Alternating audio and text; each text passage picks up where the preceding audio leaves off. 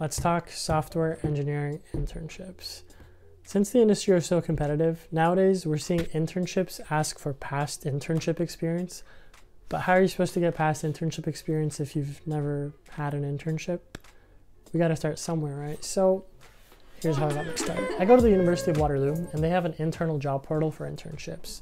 So when it came application time, I asked my Appier friends, hey, what developer jobs get the least number of applications? The answer was iOS developers, which makes sense. You need a MacBook, so higher barrier to entry. So I decided I would tailor my resume to just iOS jobs.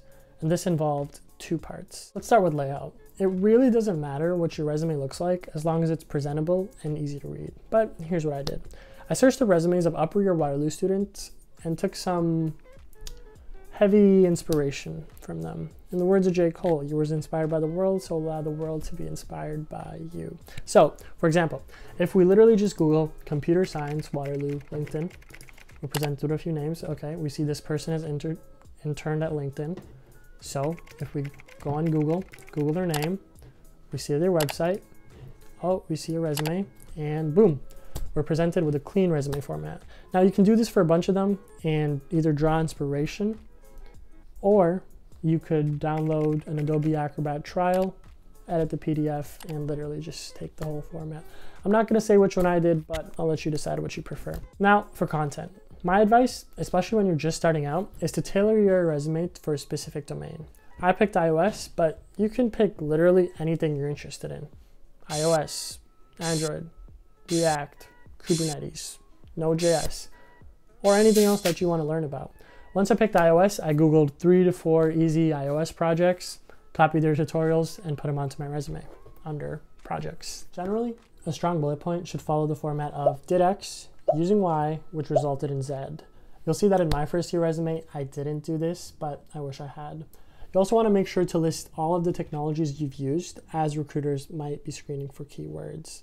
Now, here's the resume I used in first year to land a few iOS developer intern interviews without any prior experience. You see some projects there, and to fill up space, I added some activities that I did in high school and my interests. Of course, I was fascinated by skydiving and cryptocurrencies. I wish I had followed up on that cryptocurrency interest a little more. Might have been useful now. But generally, this section probably won't help you unless one of them happens to catch the eye of the person screening your resume. I don't think ordering of these sections matters too much either, but just don't do anything crazy like putting your interests at the top. And generally, I think you should have skills and any relevant experience you have near the top, and your education as well near the top if you go to an impressive school. Once your resume is ready, it's time to apply. The best strategy here, spray and pray. Apply to every job that seems even vaguely relevant, because you never know what might click, and worst case, you just get another rejection email. In my case, I applied to 50 because that was the limit on our job portal, but had I been applying externally, I would have definitely applied to hundreds. Now, let's say your resume has gotten you a couple of interviews. I think there's two main types of software engineering interviews.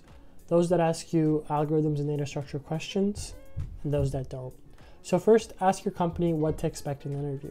This will give you a general idea of which of the two categories you fall in. If you fall in the coding question category, there's already a ton of resources out there to help you out. Search up leetcode.com and practice a bunch of questions on there. Now, for the other types of questions. Chances are some of the smaller companies that get back to you will ask you a lot of general questions about your resume. So those projects that you quickly whipped up, make sure you're able to talk about them inside out, to make sure you know the technologies, the libraries, any design patterns you used. But more importantly, make sure you're able to justify your decisions. The best way to impress an interviewer during a software engineering interview, and quote me on this, is to be able to talk about the advantages and disadvantages of your decisions. So even if you build a shitty app, make sure your interviewers knows that you know that it's a shitty app, and that you know the steps that can be taken to improve this application. This is what I did during my interview, and I'm pretty sure this is what got me my iOS developer role at xe.com. That's all I got. And to end off, here's a clip of me and my friend doing our resumes in first year. Peace. Let me see your resume. Don't know. I do know and don't know.